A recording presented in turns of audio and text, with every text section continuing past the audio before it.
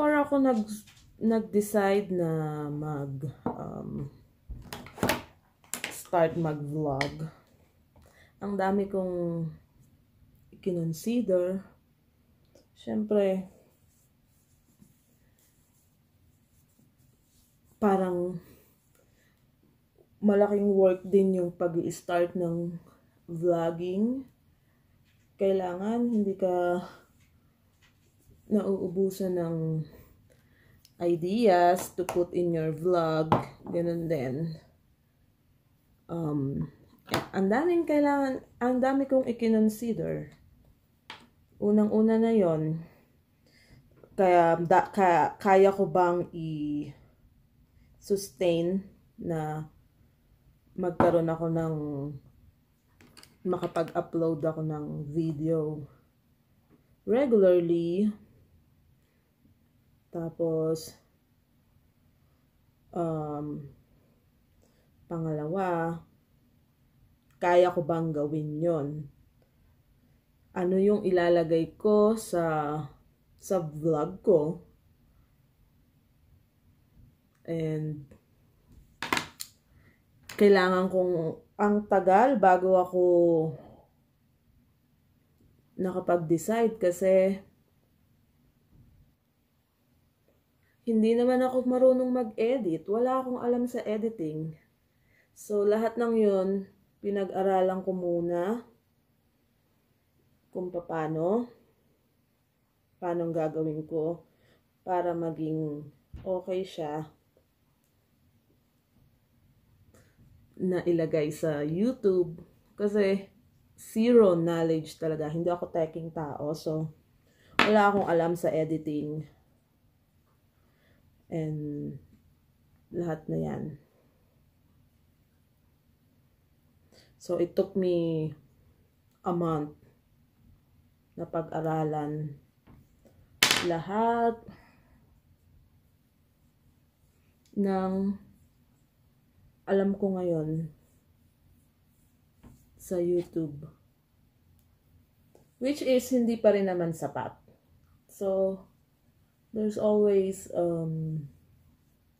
room for improvement as I continue to do it. Then, when you start vlogging, parang ino-open mo yung sarili mo na to public,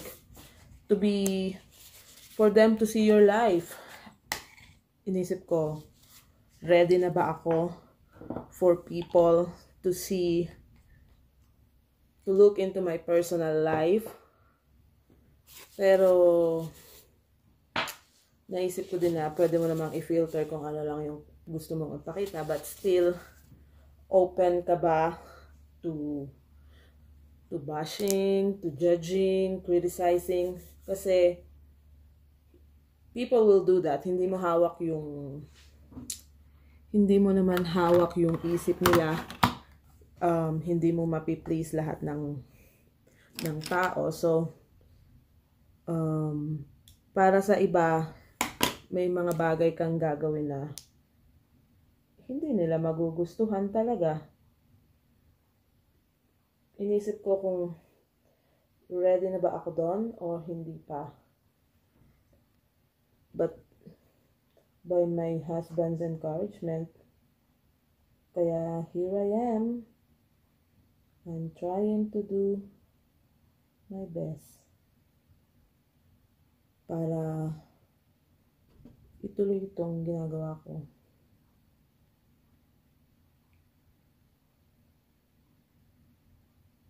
And actually, ngayon gumagana na yung isip ko. Ano yung susunod kong gagawin para hindi ako maubusan ng video na i-upload. Napanood ko kasi dun sa isang vlogger. Sabi niya,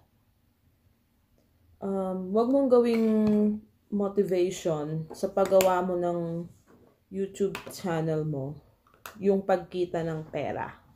Kasi you will start from 1, 2 subscribers, walang views. So, yung pagkita ng pera, hindi mo talaga agad siya ma-achieve.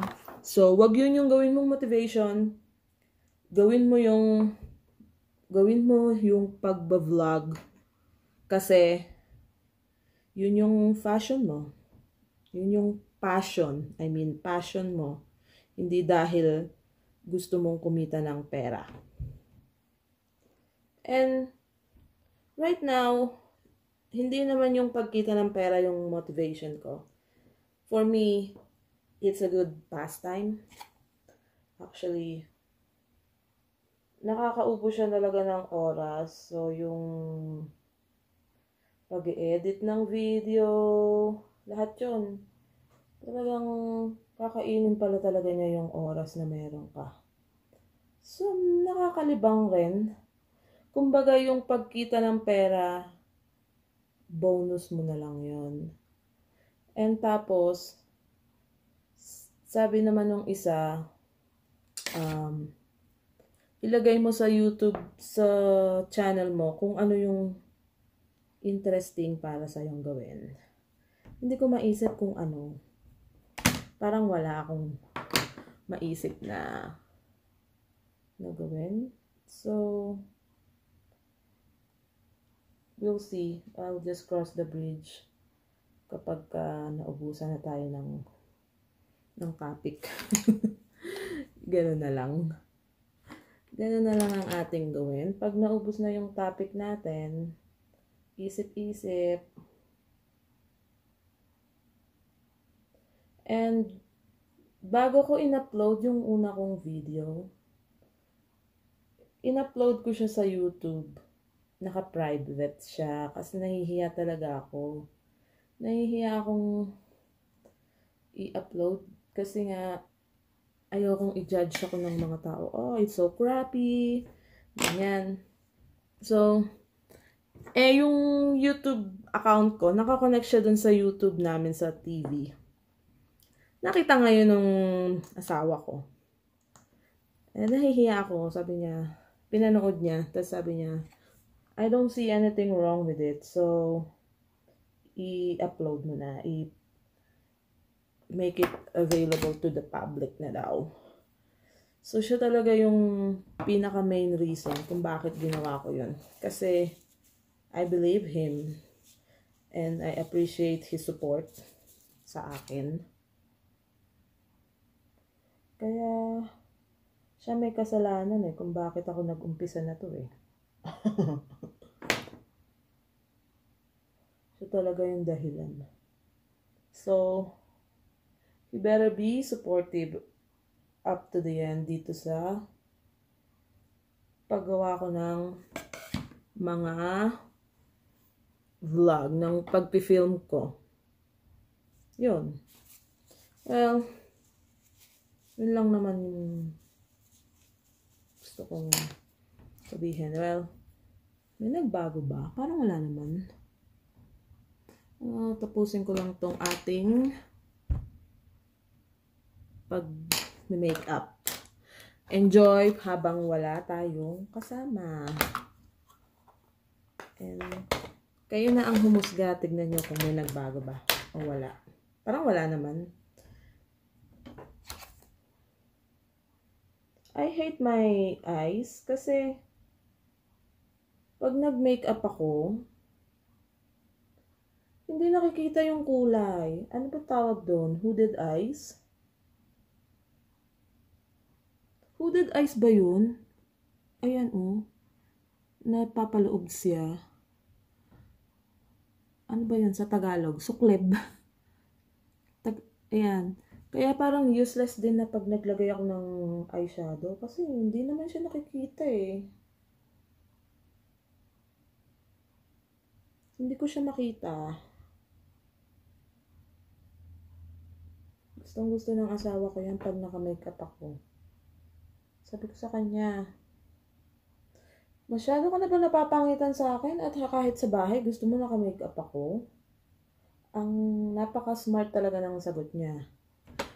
ayaw daw kasi niya na sinasabi ko na pangit ako, and he wants me to feel good about myself. Kaya kung yung makeup daw yung makakatulong para to make me feel beautiful about myself, why not?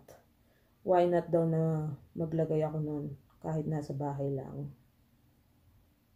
O, diba? Alam niya how to comfort. Alam niya kung ano yung dapat niyang sabihin to comfort me, to make me feel better, lalo na especially kapag ka nada-down ako sa lahat. Kasi he knows na I worried so much about a lot of stuff. At palagi siyang merong sagot whenever I feel that way. Palagi niyang sinasabi na, you can do it. Siya ang isa sa mga few people na naniniwala na kaya kong gawin yung isang bagay. At isa yun sa mga na-appreciate ko sa kanya. Bukod sa lagi niyang sinasabi na maganda ako. Well, sino ba naman ang magsasabi nun sa atin kundi yung mga asawa natin? Siyempre. Sabi niya nga kapag I feel ugly, na iniisip ko kung ano yung sasabihin ng ibang tao, palagi niyang sinasabi sa akin, I should always remember that the only opinion that should matter when it comes to my look ay yung opinion niya. Kasi, para sa kanya daw, ako yung maganda, pinakamaganda. So, that's very comforting for me na sinabi niya yun. Well, may nagbago ba? Parang wala naman. Ang pangit ng lips ko, oh. Ugh. Ayan yung makeup. Hindi pantay. Sorry. Ito lang maganda, ito hindi. Ayan siya, oh. Well, we'll see kung ano pang maidadagdag natin dito sa vlog na ito.